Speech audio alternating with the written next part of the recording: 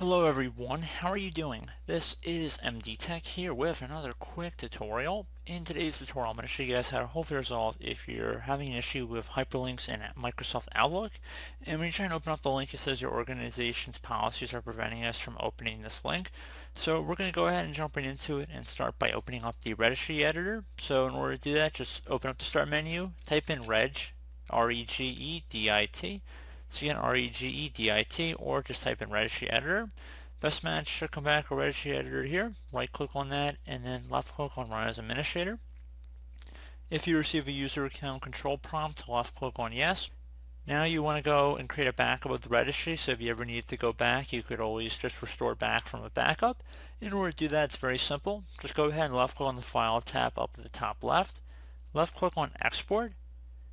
Save it to a convenient location on your computer, and then for file name, whatever name makes the most amount of sense. Usually the date that you're making the backup is what I'd recommend.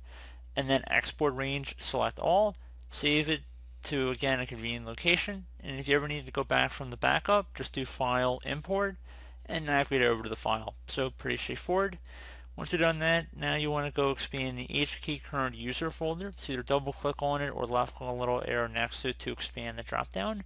Do the same thing now for the software folder. So again, expand that. Should be a classes folder in here. Expand that one as well. And now there should be something that says .html right here.